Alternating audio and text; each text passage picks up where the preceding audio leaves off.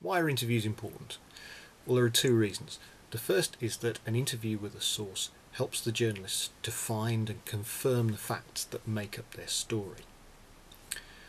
The second reason why interviews are important is because we want to tell the story as much as possible in the interviewee's own words, in the form of quotes.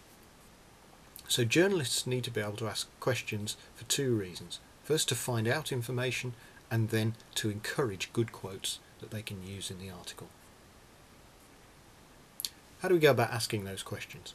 Well, first, you need to make sure that if you're doing an interview with a source, you prepare some of those questions in advance. What you don't want to do is go in completely unprepared and not know what to ask the interviewee, because you're probably going to be under some time pressure. You need to ask questions with a focus. So if you ask general questions, people will tend to give you general answers. What you want to do is ask questions that are very carefully focused on the information that you're trying to get from the interviewee. You want to ask short, simple questions, because we're not interested in hearing you talk. What we're interested in is what the interviewee, what the newsmaker can say to us. You need to try and listen to the answers as well. A lot of people make the mistake of just preparing a list of questions, then they ask it no matter what. You need to listen to each answer and then use that answer to frame your next question. What you want is the interview to be a conversation, a structured conversation, but a conversation between you and the newsmaker. So why are we interested in quotes? Why are they so important? Well, there are three reasons. The first is that readers trust information which is in the newsmaker's own words.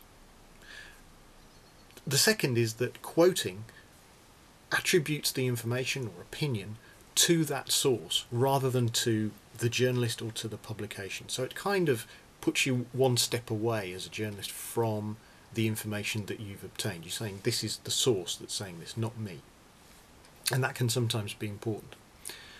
And thirdly, quoting a newsmaker, a source, adds life and it adds colour and it adds variety to the article. So that's good news. That's something that you really want in your article. To get the kind of quotes that we want for an article, one important technique is to avoid asking what are called closed questions. Now, a closed question can be answered with a simple yes or no answer. You don't get very far if you're asking closed questions. All of these you can answer with a yes or a no answer. Now, closed questions make it very difficult and very slow and very time consuming to get anywhere in an interview because you're not getting much information and you don't get good quotes that you can then use in an article. So what journalists need to do is ask open questions. Open questions need a fuller answer. You have to formulate some sort of response rather than just a yes or a no. The great thing about open questions is it allows an interviewee to tell the story in their own way, and you can then use those words in the form of quotes in your article. Let's deal with on and off the record. Off the record doesn't mean you can't use this information. Off the record means you can use what I'm telling you, but don't tell anyone that I said it. So you can't reveal the source in your article. Sometimes it's important to use information from anonymous sources. If something's going to be off the record, then the interviewee should say so before they make the comment rather than after. But you have to apply a bit of common sense here. Not everybody that you will interview is well versed in dealing with the press and has been trained in handling the media. So they won't necessarily know how the conventions of off the record work. If you're dealing with someone like that, you have to think about the ethics of what you're doing. Is it right to use what they've said even though they didn't use the off the record system properly? You need to think about that. Here are some interviewing problems you can avoid.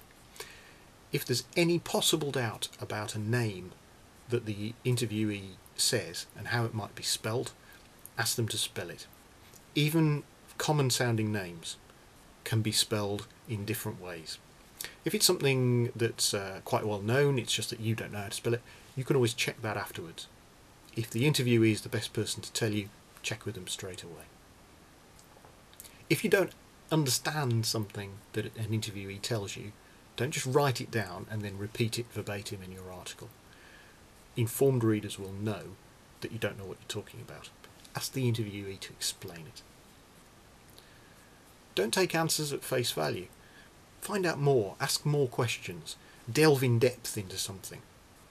Don't be afraid to go away from your prepared list of questions by asking questions based on what the interviewee has said. And don't talk too much. Don't jump in to fill a gap in the conversation if the interviewee goes quiet. Instead, just wait. Most people will try and fill in that gap in the conversation themselves. So, in summary, interviews are sources of information, and they're also sources of quotes that we can use in our articles. It's best to prepare in advance wherever you can, but use that prepared list of questions as a starting point.